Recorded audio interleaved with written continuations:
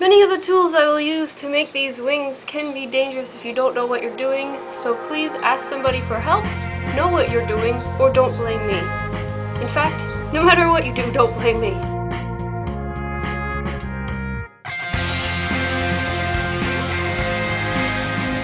Now these wings are going to be different from the wings I made before, in that they're not going to move and they're going to be made out of different material.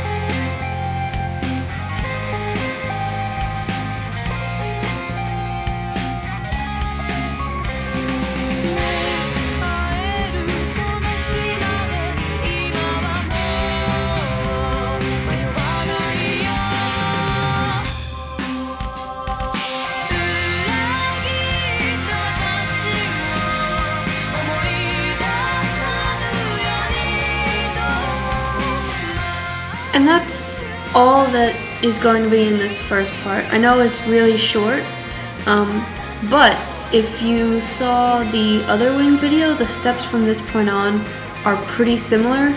The only differences between these wings and the old wings is the harness and the part that I just showed you right here. After this, it's going to be pretty similar. It's going to be, you know, the chicken wire and putting on some feathers and things like that. So, if you saw the other video, you might not want to sit through the next couple steps. You might just want to skip to the harness. If you didn't see that video, or you just want to see the steps laid out again, that's fine.